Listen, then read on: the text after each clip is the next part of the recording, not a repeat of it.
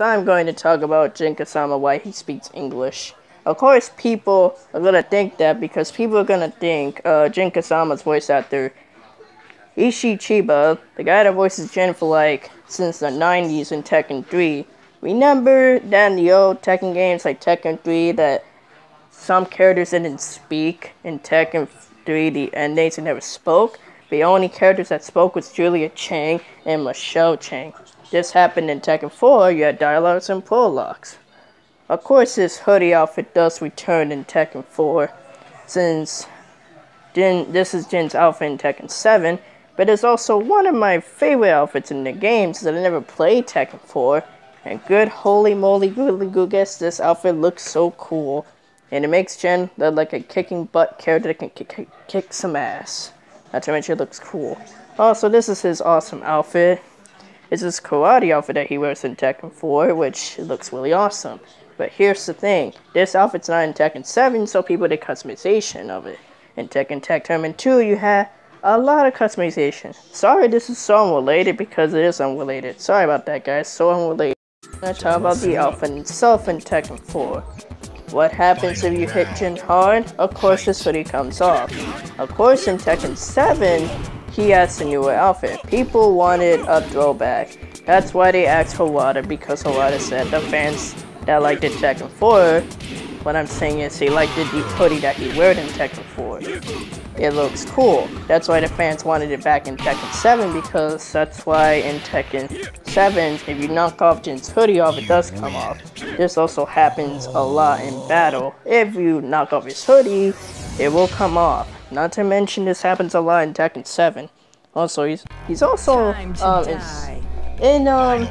special match, if you're fighting Jin and stuff, he has a really awesome CGR of Jin, which he's really awesome. I will do something cool, but like I said, I never tried doing the Wing God Fist.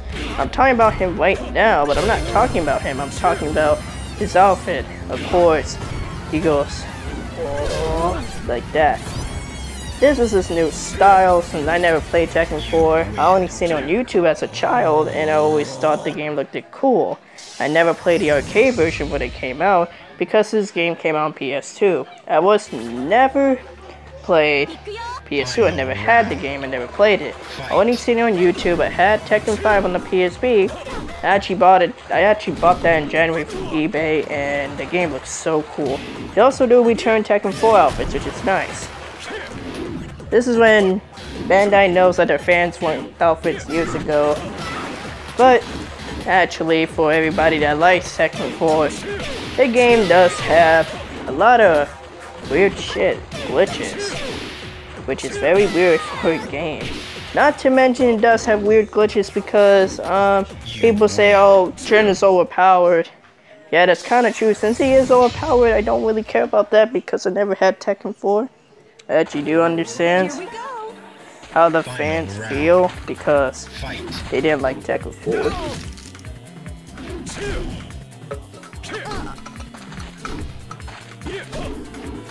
Yeah, like some of the fans like Tekken 4. Some people said it was considered the worst game in the series, which is not true. That is their opinion after all. I think Tekken 4 is a very good fighting game that when it came out. Of course, the character's hair is moved. Like I said, I also didn't mention this mad times. I didn't mention this, but did you know in Tekken 4, I always mention this, that actually now the characters could talk, finally, because when I look at Tekken 4 cutscenes, when I did the fan dub of Lee Chong-long, I actually did a fan dub of Jin. Actually, I was supposed to put redub, since the original dub wasn't bad.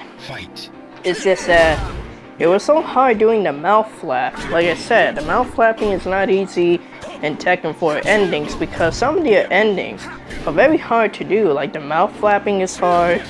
I never had issues with it, but I think at first I was trying to do a really good mouth flap of Jin Kazama, which is mouth flap. If the character's mouth moves, you have to like match the mouth, match the words of their mouth, and then at times it will work. I like how in Tekken 4, I like the animation of Tekken 4 because I want to be an animator and I want to make fighting games like that. I really like fighting games a lot. This is so related, but it is true because I like fighting games. I never stop playing it. Sometimes I do take a break from fighting games. I do play sometimes, maybe Hatsune Miku, Persona 5. I always like Sonic a lot. Of course, people want me to talk about that, but I will talk about the reason why I did that Sonic. I mean, that Tekken meets Sonic characters, which is really cool fan fiction.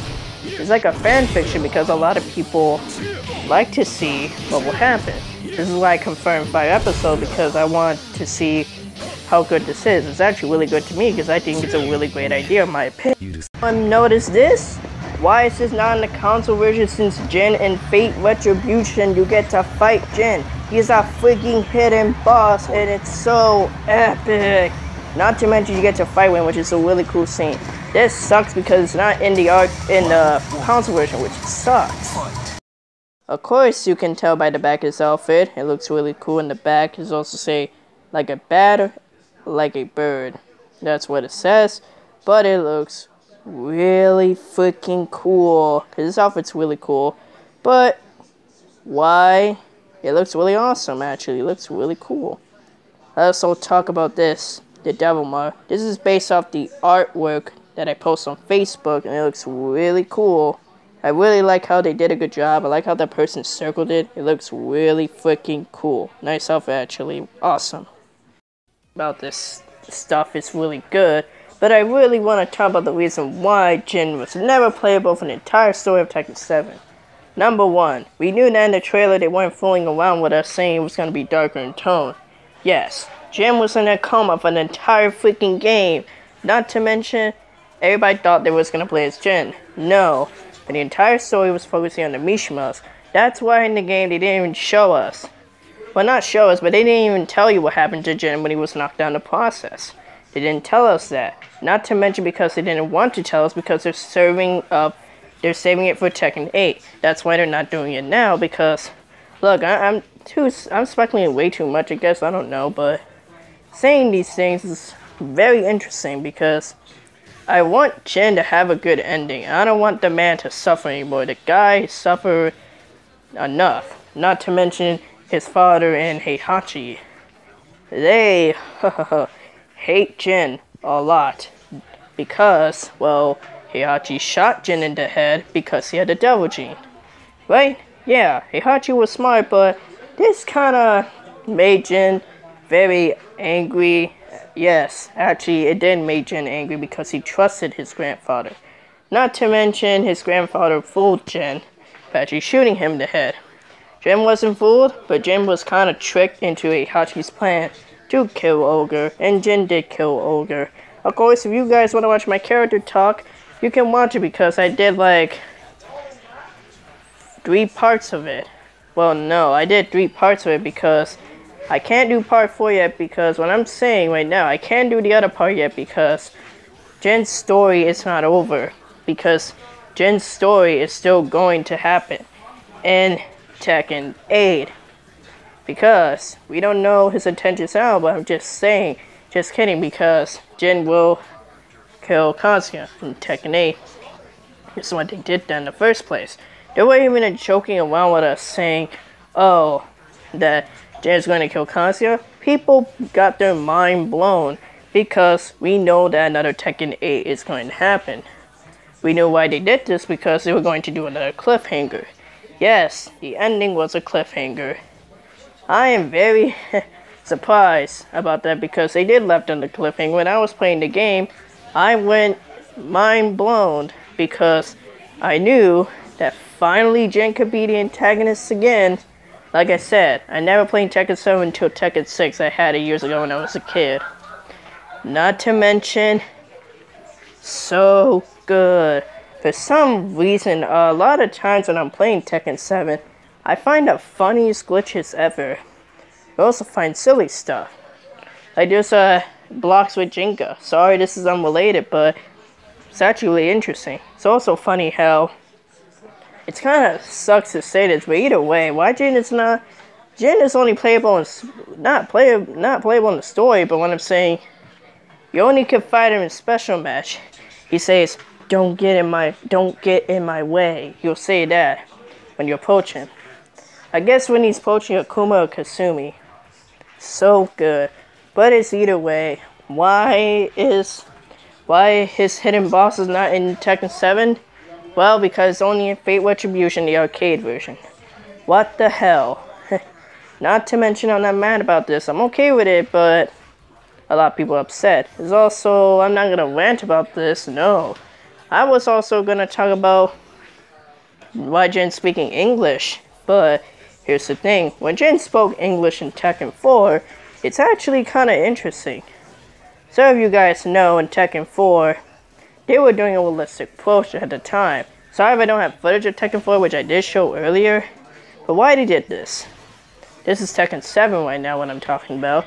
But why Jin Kazama doesn't speak English? Well, in Tekken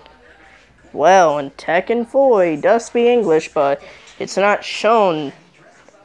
Well, it is shown in Hanwhan's ending. It's not shown his ending because he speaks Japanese poor entirely. But let's talk about his voice actor, Isshin Chiba, the guy that voices Jin in the 90s. Really good voice actor. Give him some credit because he's a really good voice actor. Kinda sucks he didn't voice Shadow for the Marvel vs. Capcom Infinite, which is some reason right there. I also find funny how I did the Sonic, well not Sonic, but the Tekken meets Sonic characters. This is actually this is non-fiction. This is a fictional story after all. It's not real, it's just fictional.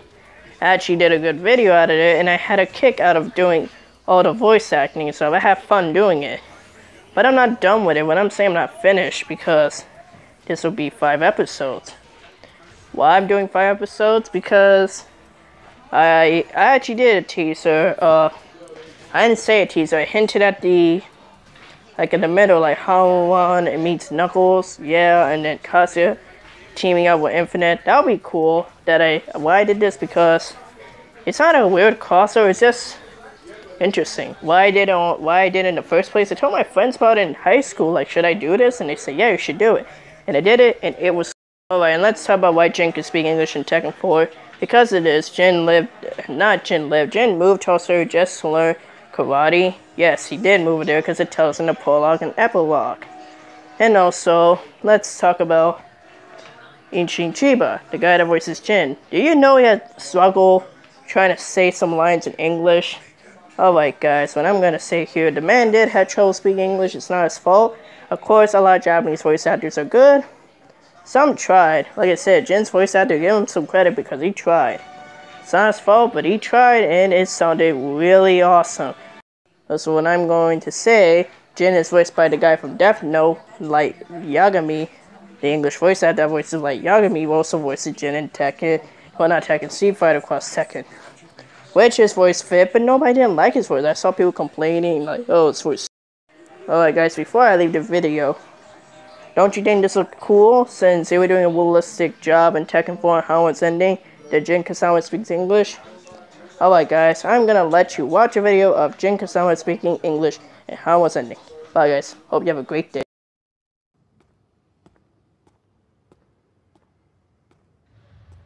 You're finally here. So, what do you want?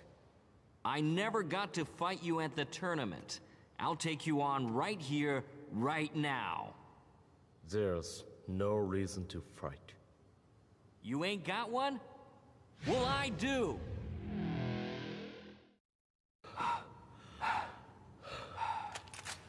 Sergeant!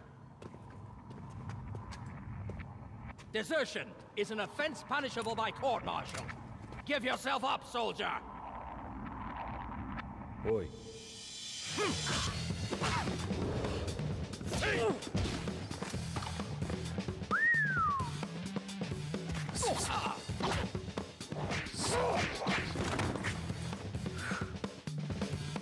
Fire!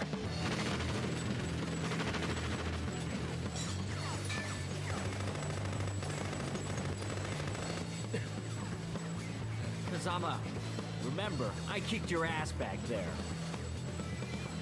Hey, you listening? I'll give you a chance to even the score at the next tournament. You better show up.